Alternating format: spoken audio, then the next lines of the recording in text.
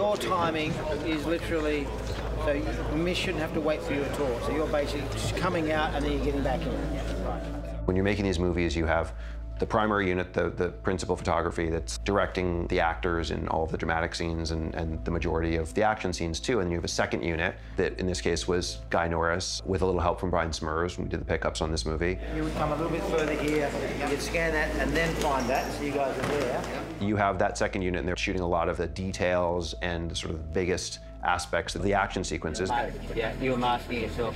The escalate. You get a hand up there to help you do that kind of reaction. There's too much of it. For us, our real pitch line ourselves during this is it's back to grounded reality as much as possible, in-camera stunts and action, which is what I love doing. There's so many set pieces, big set pieces, and so much destruction. And every kind of big set piece we build, we end up destroying. We would just see him, which is nicer. So that, to me, feels right. You like that? You just want to put it in against the firewall. When we start the movie, we're in the first big action sequence that Charles, when she was a little girl, told Jean that both her parents were killed in the car crash that starts our film, essentially. Jean, did you? I didn't do anything. You wanted it to look like she killed her mother. You wanted it to look like her father could have survived or not, and that she went through something where she should have been extremely injured, but walked away from it. So when you put those three things together and the way you have to shoot that to show the story of it, we had to bring those two vehicles together. And the car runs down a track and we brought it down, so we pulled the two vehicles together with another vehicle. So we rigged it on a 2-to-1, and then the two cables are connected, so you can bring them right to their end mark, and then you can tell exactly where the accident's gonna happen, and then back them up, and when the truck pulls those two vehicles, they run right into the exact mark.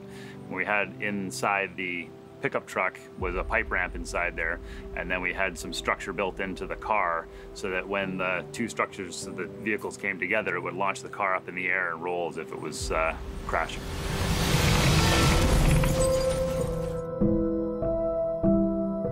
One of the most impactful shots in the movie, I think, is when the car in slow motion rolls and you're on the faces of Jean's mother and father with little Jean in the back as the car slowly rotates. We rolled the car over and flipped it up, and when you see from the inside of the car, the hood and everything collapses, the steering wheel comes down, and there's a lot of internal damage to the vehicle. Then we're gonna put that on a rotisserie rig where we can spin it around so you can show that Jean is in the back and nothing's hitting her and she's in a little protective bubble. And then you can cut this all together and tell all the different stories with it. It's pretty interesting.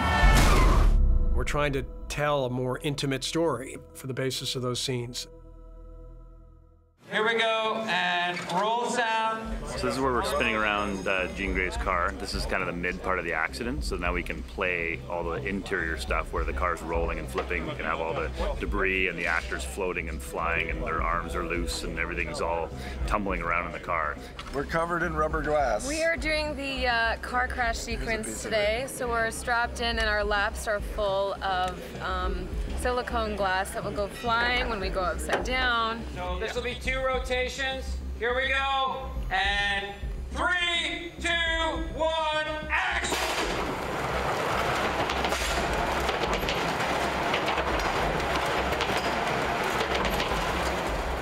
It's your standard car rolling rig. We got a couple of rolled rings that we have on bogies that are wheels that are set up to pivot so it stays all smooth. And we run this with a hydraulic system, so we're running basically 2 Omega drives to run this with a hydraulic system and an endless rope. So we just keep turning the winch and the rig keeps turning, and when we want to stop, it stops. So we've got lots of horsepower behind it to make it nice and fast so you can accelerate and decelerate it quickly. And it's computer controlled, so we can decide where it stops. It stops upside down or right side up or at an angle, so we can start and stop quickly and in the spots we want. That's a piece of equipment he has to specifically roll huge pieces of machinery that you want to film. So, you know, that sequence is a credit, and the ability to make that as visceral and as sort of shocking as it is a credit to Cam. Cut there. Very nice, everybody. The very first time that we understand the power of what Jean had going on between herself and Dark Phoenix, there's a party sequence, and it's really all the younger mutants are having a party. It's just after they've come back from the space trip. 2 more. I was hit with a solar flare up in space, now I'm just partying, and I had this crazy energy about me, and I'm drinking, and I can't get enough of everything. Then all of a sudden, voices and the noise of the music and the lights and everything's just crazy, and I erupt. Stop! Why have we started using erupt? I don't think we've ever used erupt. Really? I think that was the I've time been thing. saying explode. I don't know. I love erupt. I love erupt. I think erupt is. I erupt and I blow everyone back. It's largely a sort of concussive event this first time. There's not really a lot of fire involved in it. So we sort of get as much of that as we can in camera, and then we try to build on top of that, and sort of building a large sort of concussive, explosive event that knocks over trees and blows people aside and has a certain amount of a flash of light type component, but this is really the first time we've seen it, and we're not really taking it that far on this first time. Look how badass that is. We ended up having 27 people on ratchets, where they were all the party goers that were getting blasted back in the air from her effect. 2, 1, blast! Which leaves sort of her laying in a crater. Now we're gonna clear the lights. Here we go. And that causes then the flow for the rest of the movie and the breakup of the X-Men and the hunting of Jean, and then it carries on in a downward spiral from there. All wrapped for the night. Thank you very much. Enjoy your Saturday night, everybody.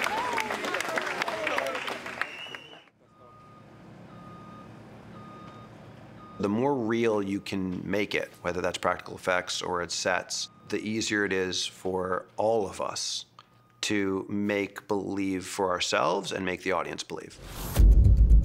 This is Jean's neighborhood. Jean is confronted by the other ex-team members here, and there's a kind of a Western showdown in this street. You shouldn't have come here. Pretty much all the X-Men attempt to, in their own ways, capture her and bring her back to try to help her. Nightcrawler, there's a little bit of a Banff type fight goes on.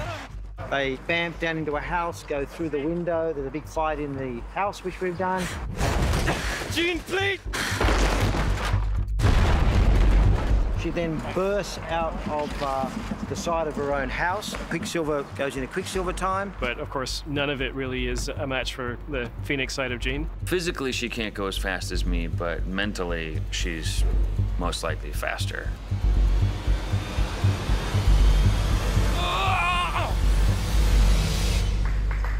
Cut there.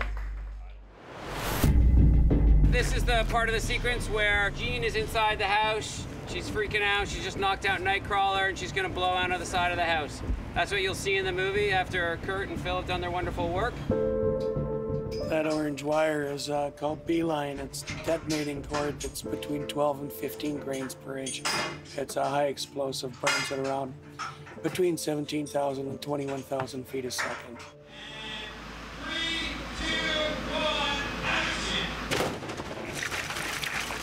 She comes blasting on the side of the house, so we had to build that with balsa wood and everything to be safe, and launched a bunch of cannons and some detonating cord behind it to splinter it up so it looked like impressive, like her telekinesis was coming through the wall. She deflects one of the lightning bolts from Storm, so that goes into the side of a house, and we got to blow that out.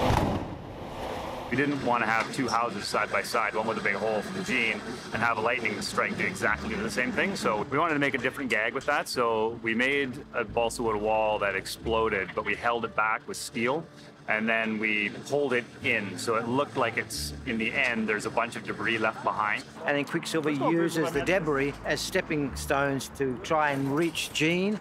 She switches him off, and then he continues down the rest of the street about 200 yards, tumbling like a high-sider off a high-speed motorcycle crash. So Quicksilver ends up somewhere way down there with a few broken bones.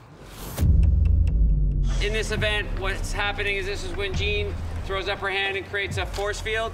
The cop cars are on a rail. There's dummies inside the cop cars. Cam is going to pull them in at about 25 miles an hour. With this gag here, we, obviously the cars hit the invisible wall. So it's a bit of trickery to get everything to slide and everything to happen properly. So we had a system inside the car that was tied back to weight sleds in the back of the track. And when the cars get to the end, it pulls the cables back and pulls the front bumper into the rest of the car. So it looks like an invisible wall, but it actually is all happening from behind it. And then we had cannons in the car to flip it up, because of course no gag's complete without flipping cars in the air. 3, 2, 1, act! Stay away from me! It's a whole bunch bunch of tiny little pieces that all got to go well, and you end up with a gag like that.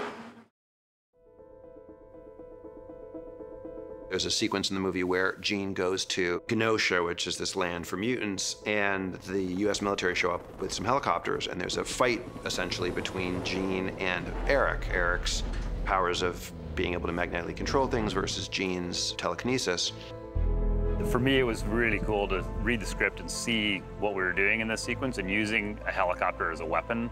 I'd never seen that before, and it's something pretty cool. It was something that, you know, everyone thinks helicopters are cool. When you have two superheroes fighting over one and chopping things up with them, it's a pretty interesting thing for sure. She's gonna tip that helicopter so that the rotor gets like almost to your throat. Cam created a rig. There was 2 cranes, and those cranes, he had a line in between them that could hold up to 8,000 pounds that he could control to go forward and back and tilt one way or another as Eric and Gene were fighting over it.